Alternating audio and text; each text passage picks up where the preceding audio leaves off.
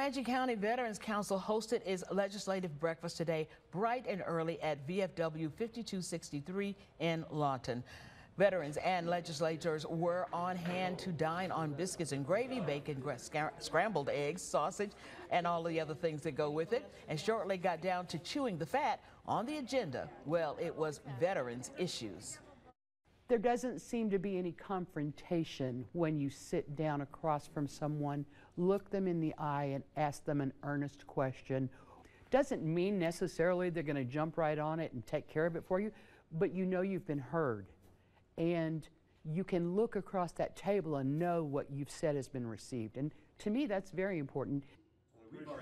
It's nice to break bread and have a civilized conversation about the issues over some food and coffee, even if you may not always see eye to eye.